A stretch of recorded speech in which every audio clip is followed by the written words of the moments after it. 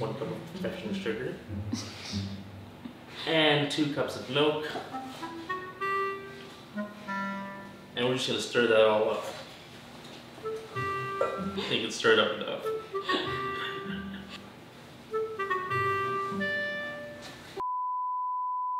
Hi guys, welcome back to my channel. I'm Victoria from Keep It Holistic, where I talk about healthy living, motherhood, and more. And today I'm going to be making some Thanksgiving sides. So I have all my ingredients out here. I'm going to be making today some cornbread stuffing. It's a sage and apple gluten-free cornbread stuffing. So I'm going to make the cornbread first, and you could just leave it as is. You could just make cornbread if you wanted to, or you can turn it into a stuffing. So I'll show you how to do that. And I actually grind up popcorn in my grain mill and use that to make corn flour. So that's what I'm doing today. And I was gonna make like a whole Thanksgiving meal and record that for my channel, but I just felt like it might be a little unnecessary, and it would probably be better use of my time to just focus on the side dishes, because I think a lot of people have their own way of making turkey. Everything is cooked from scratch, and so what I do is I like to make things ahead of time and freeze them, like pies or pie crusts. I think I'm gonna try it out, but I think my stuffing might be able to be frozen and then reheated. We'll see. Things like green bean casserole, the fried onion topping, you don't want to freeze that. You'll want to make like the casserole and then save the fried onion topping for Thanksgiving Day. So first we're gonna make some cornbread stuffing, and then tomorrow we're gonna make some green bean casserole, and then we're gonna do cranberry sauce and pecan pie.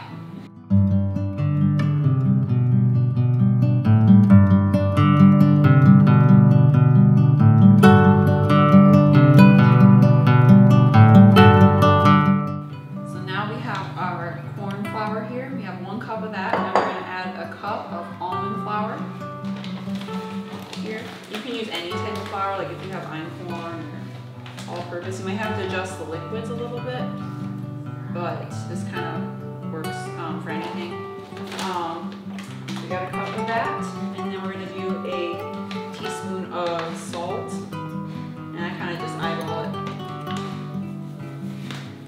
and a teaspoon of baking soda. Yeah. Now we're going to add a 1/2 cup of coconut sugar. Mine's a little bit stiff. It's been sitting in the pantry for a while.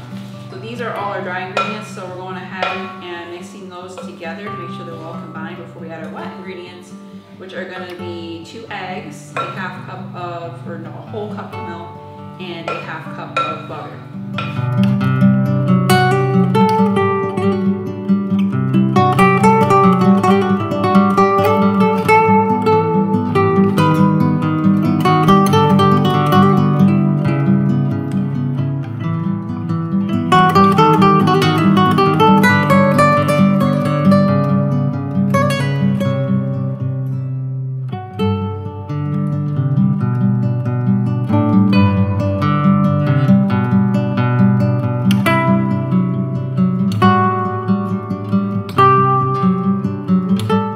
While the cornbread is baking, I chop up some onion, celery, and apple, and then I saute the celery and onion.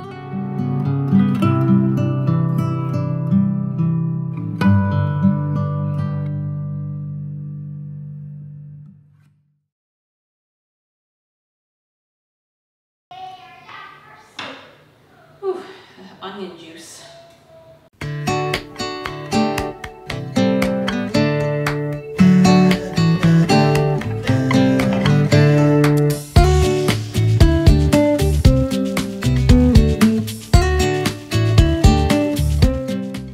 Bread is done, I cut it up into 1-inch cubes and then toss it with the apple, celery, and onion and bone broth.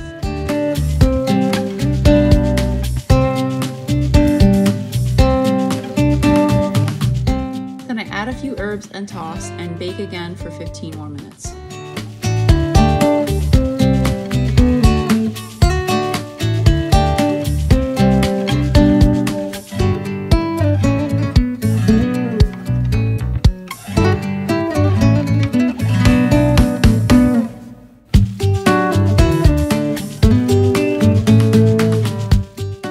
step to making green bean casserole is making the fried onion topping.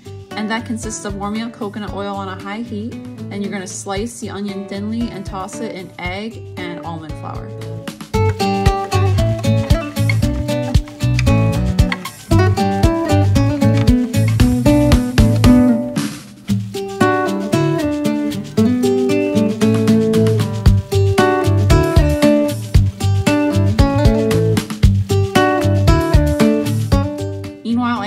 Mushroom soup to go in the casserole, and first you saute some mushrooms and garlic, then you add in some white wine, bone broth, and cream.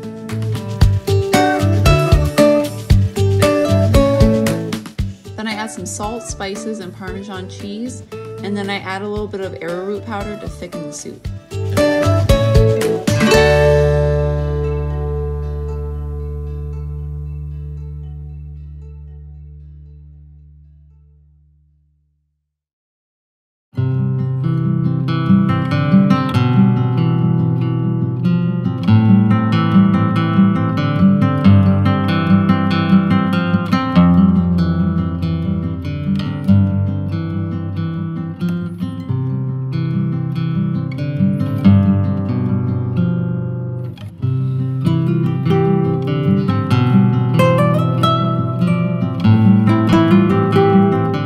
So today I'm going to show you how I make my cranberry sauce, and I start with a cup of pineapple juice and I dissolve a 1/4 of a cup to a 1/2 a cup of honey in it.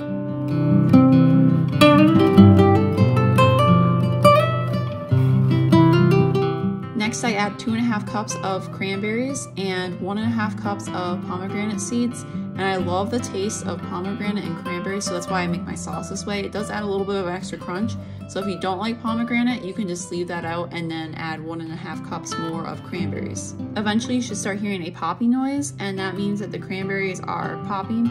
And then take it off the stove, and if you let it sit for a little bit, and especially if you put it in the refrigerator, the sauce should thicken. So in the end, I did end up adding a few spices to the sauce to make the flavor pop out more, and I added allspice, nutmeg, and cinnamon, and it was really good that way.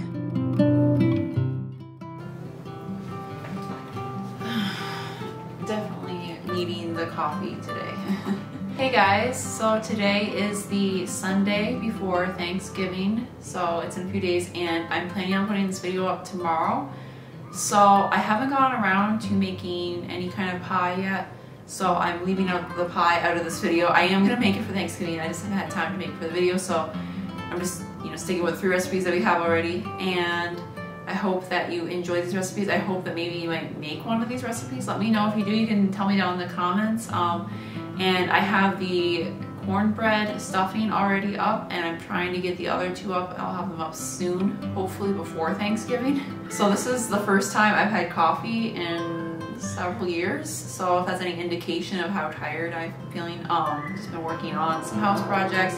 We've been doing some painting and stuff, so I'm a little bit tired out and I need a little bit of a break. There won't be a video this Friday. It's Black Friday, so I'm taking the Friday off, and there'll be a video next week. And if you're interested in any of these recipes, I'll have the links down in the description box. For the cranberry sauce, you can make it with orange juice. I just like to make it with pineapple juice, so you can do that. You can put orange zest in the cranberry sauce. It makes it really good if you want a little extra orange flavor. So let me know if you make any of these recipes, and I'll see you guys again soon. Please be sure to like, share, and subscribe. Be well, guys.